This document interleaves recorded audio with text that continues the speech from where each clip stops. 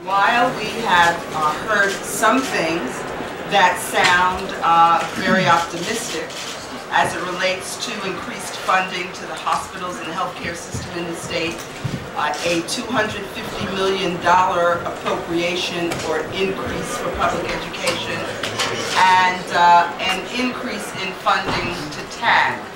While those things sound very optimistic, in the overall course of things, there were some things we did not hear in the governor's budget presentation. We still have not gotten a firm commitment that the taxpayers will receive their promised tax credit on their tax bills this spring. While the governor challenged the legislature to swiftly address pension and benefit reform, which the legislature is committed to doing, the governor seemed to tie-bar providing property tax relief at a rate of 50% to pension and benefit reform. He also indicated that he would commit to, with very quick and swift pension and benefit reform, a payment into the pension fund. Well, those payments have to be made regardless of any progression of negotiation or deal making with the legislature. We must see those pension payments made.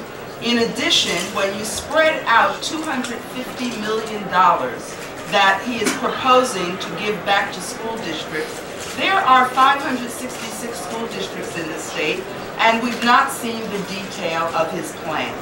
We must see what implication a $250 million restoration has. It does not have significant impact because, remember, he reduced spending in public education by $825 million last year. For us, we have not yet seen how this proposal addresses the two issues that are most important to the citizens of this state: property tax relief and the expansion of the economy and the expansion of jobs. You know, the governor talked about the new norm in Trenton. There's nothing new in what the governor talked about. He cut funding to towns and told the mayors, now you have it. Now you shouldn't raise taxes. How can they not raise taxes when they have no more money than they had last year with their bills going up? The governor cut funding to schools, and he talks about he's going to increase funding. He's shorting the school funding formula by more than $2 billion. The new norm is the same old. It's higher property taxes for the citizens of New Jersey. The governor would like to present it in a different light, but it's very simple. When you provide governments less money, when they're used to getting certain amounts of money, you decrease it, and then tell them to do more with less, well, he can't do that, and they can't do that.